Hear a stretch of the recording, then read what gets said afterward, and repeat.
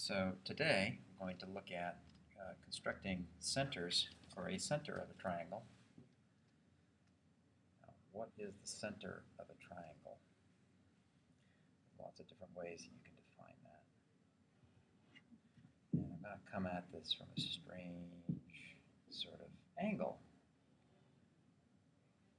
Say, what happens if I construct the angle bisectors for each of the three vertices of my triangle? So I'm going to put my compass on each of the three vertices and swing three arcs. And then from each of those arcs, I'm going to look at where it crosses the sides of the triangle and put my compass point there and construct three sets of intersections. When I do these angle bisector constructions, I have to make sure to keep my compass at the same setting when I do these two sides of that intersection.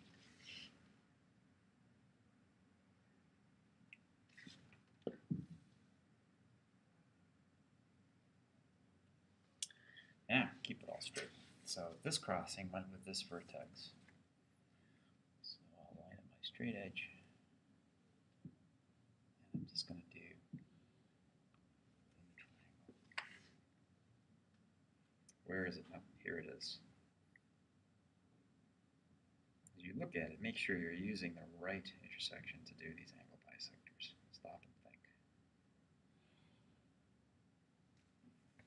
And lastly, I have this intersection going with this vertex.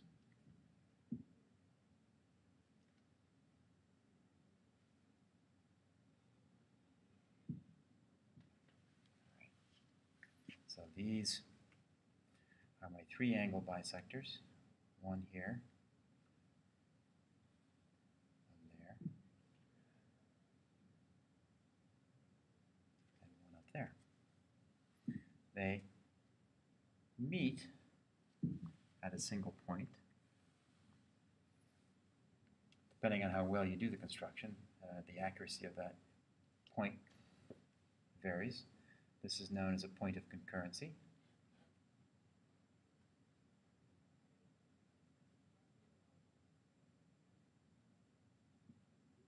Three or more lines meeting at a single point, and this is known as the incenter of the triangle.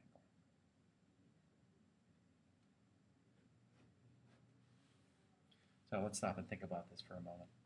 This angle bisector here, it's an angle bisector. That means every single point on this line segment is equidistant from the two sides of that angle that it bisects. Let's look at this angle bisector. Every point on this angle bisector is equidistant from the two sides of the angle that it bisects. And every point on this angle bisector is equidistant from the two sides of the angle that it bisects. So what about this special place in the middle, in the center of the triangle, where these two or three angle bisectors meet?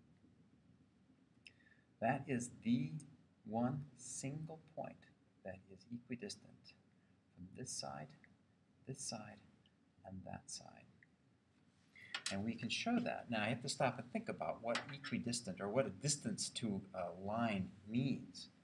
That means that the distance has to be measured using a perpendicular to that side. So in order to figure out what that distance is, I need to construct a perpendicular from the center, the incenter, to a side.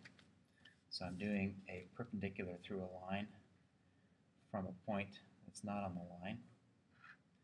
So there's a perpendicular. Now, that distance, if I put my compass point at the incenter and measure the distance to that side, should match the distance to that side and this side. And we can demonstrate that by actually constructing the full circle